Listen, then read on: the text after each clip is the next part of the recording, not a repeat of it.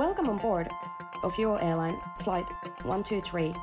We may seem like your average holiday carrier, but we may also carry fellow human beings who are forcefully deported from Europe to the most dangerous places all around the world.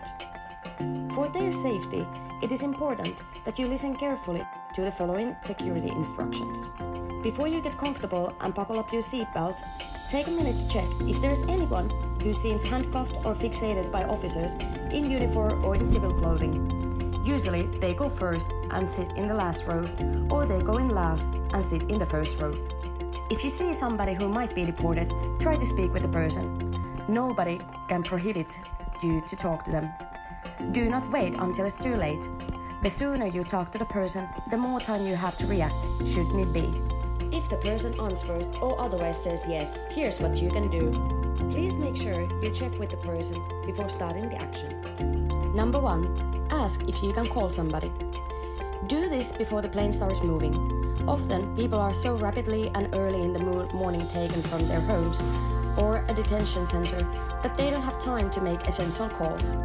If the deportation is unavoidable, you can contact somebody at their destination, letting them know that the person is coming. Number 2. Raise awareness. Let the other passengers know about the situation. Try to get their solidarity. In case police tries to prevent you from talking to the person, do let others know as well. Raise your voice, but remain polite. Number 3. See the pilot. Pilots are not supposed to take people against their will or transport people who are unfit to travel, for example for medical reasons. The final decision about who is to fly with them or not lies with the pilot, not with the police. Let the pilot know that there is somebody traveling against their will. Demand that the pilot speaks to the person directly and in person.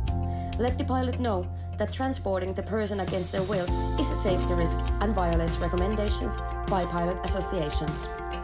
Number 4. Document and network.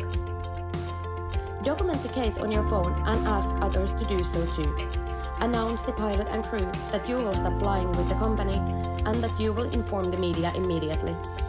Ask for the contact details of fellow passengers. They might serve as an important witnesses later on.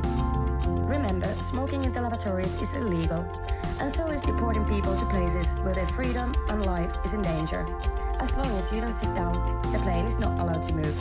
Just saying. Congratulations! You may have just saved somebody's life or given the person a second chance to appeal her deportation.